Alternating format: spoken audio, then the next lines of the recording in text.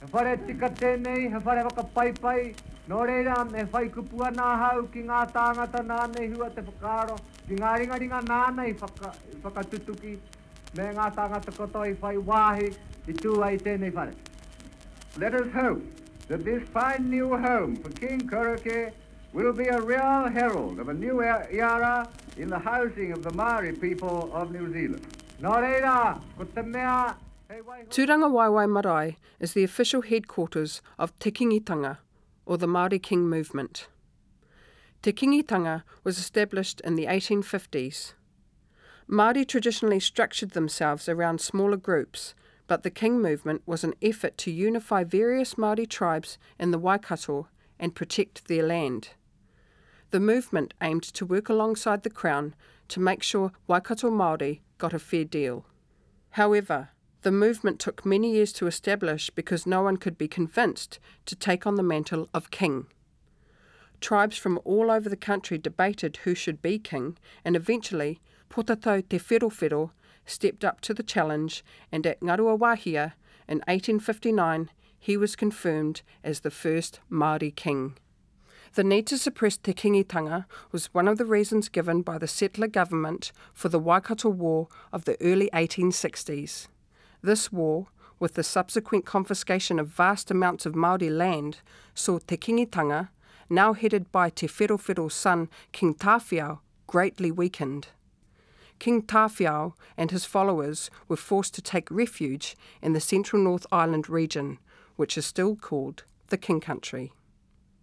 It was not until the 1920s that Te Kingitanga returned to Ngāruawāhia.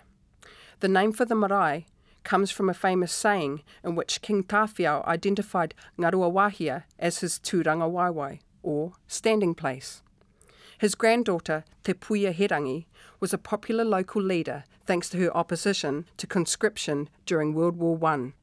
The marae was built under her direction as a headquarters for Te Kingitanga at the original home of Ngāruawāhia.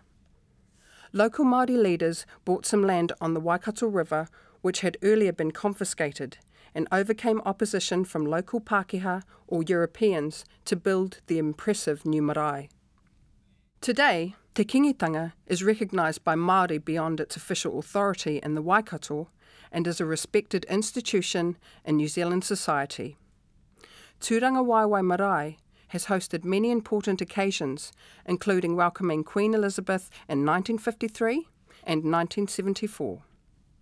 The first meeting was not in the official itinerary of the British royal couple, but an exception was made because huge celebrations had been planned at the marae. The visit became a historic moment of reconciliation between the Crown and Te Kingitanga.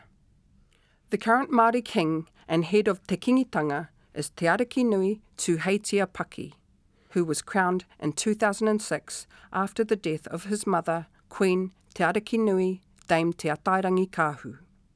The coronation of a new Māori king or queen happens on the last day of the tangihanga or funeral of their predecessor. In 2006, Dame Te Ata's tangihanga lasted a week.